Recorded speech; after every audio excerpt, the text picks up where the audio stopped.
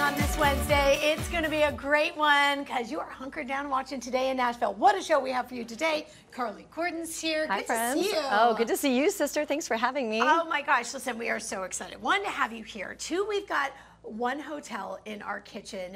We are talking food and wine event. It is going to be so much fun. We've got incredible music by Ryan Stevenson. I mean, this guy has just dominated in the Christian music space. Awesome. So he's treating us. It's basically a private concert. And he is a religious figure of a different kind. Soccer Moses is here, calling out to all people. And it's not just for Nashville SC, where you usually see him.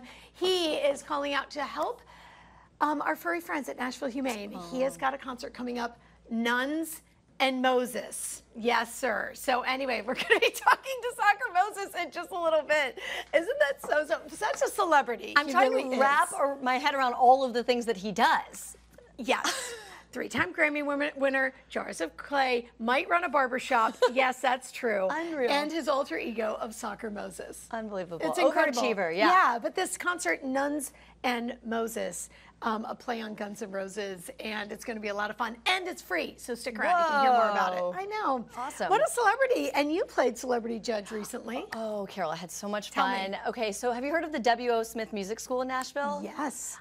Not everybody has heard of them. No, but they do a lot of things. And they've been doing it since the Yeah. 1980s in Nashville. They provide 50-cent music lessons to kids who wouldn't otherwise have the opportunity. And so they had local business members battling it out on stage. It was a Battle of the Bands thing. And I have... Oh, Battle of the Bands. Yes, and I have love no musical talent, so I don't know why they let me be a judge. But what I do know is it was a ton of fun on a Monday night. And by the end of it, I was standing up. I felt like I was at a rock concert. It was awesome. And they raised so much money. I mean, $10,000 in ticket sales alone. That's amazing. Yeah, the W.O. Smith Music School doing that affordable music lessons, which makes so much sense in this city. Exactly. That people are, we know the power of music and certainly helping anyone, but giving real purpose to kids. It's is the a universal big deal. Yeah, I loved it. It is. It's one that I don't speak at all. But you enjoy listening to it. I know you do. I do. I sort of marvel that I have 3 kids in this city, and none of them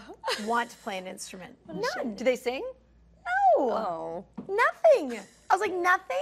You know, it's almost like you feel like you put them in this spot and that they would just like, everything around them would make them more. Like, Carol, they just bring you wanna so touch. much joy. Well, they bring me joy, but I'm just shocked that arts level is not there. Yeah. I mean, I played the string bass, people.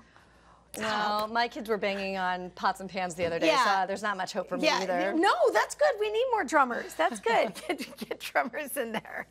Okay, school is back for you, yes? Yes. Okay. This is kind of new for me. We've switched to all these schedules, and I'm in the thick of all the emails and the bring the snacks on this day, and anyway. Yeah. It's a lot. You're a pro. No, I am not that. I fail every single day. And I get reminders how I do between all 3 of them.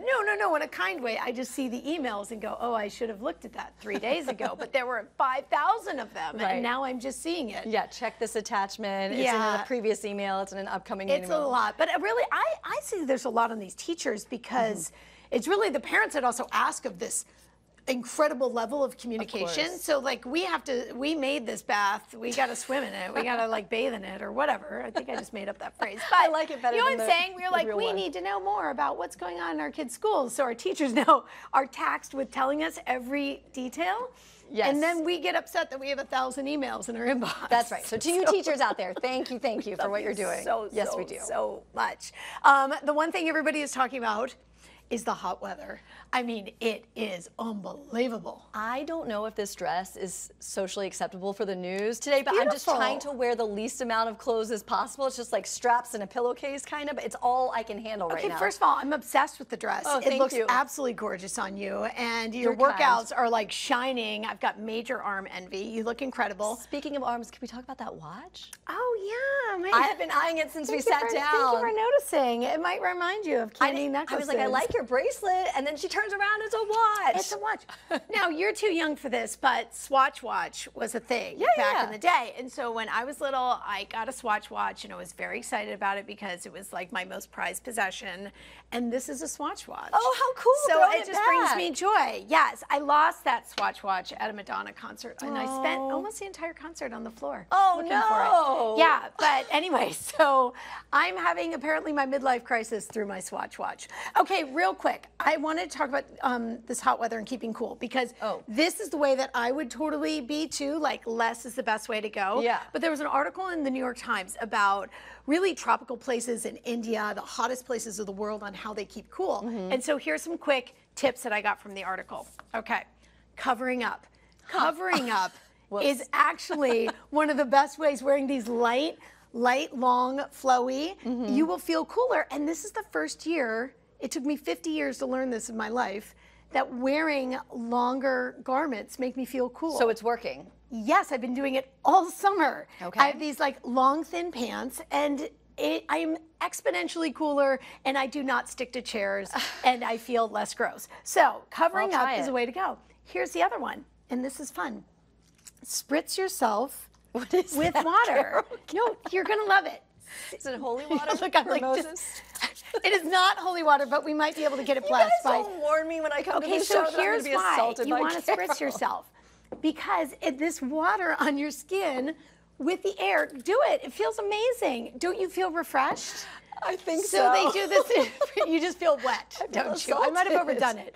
But spritz yourself with water. It will allow your body to feel more cool, that cooling aspect, the air hitting the cool pellets, or droplets of water. And then this one threw me. We have gazpacho, which is a cold soup at our Kitchen with One kitchen. Hydrating through food, where you're doing like those watermelons and soups. Yeah. But hot soup is traditionally consumed in the tropics during hot weather. It increases the sweat. The water droplets make you feel cool. I can see there this you go. because you would think you wouldn't want to do hot yoga in weather like this, but for some reason doing hot yoga seems to make me feel less worse than when I'm outside. Yeah, hot yoga sounds awful, but hot soup, I might give it a go, right? So there you go. You do you. Yeah, exactly. It's safe for you. And that's what I love about this world. Well, speaking of food, the culinary adventure awaits us. It's at the One Hotel Nashville.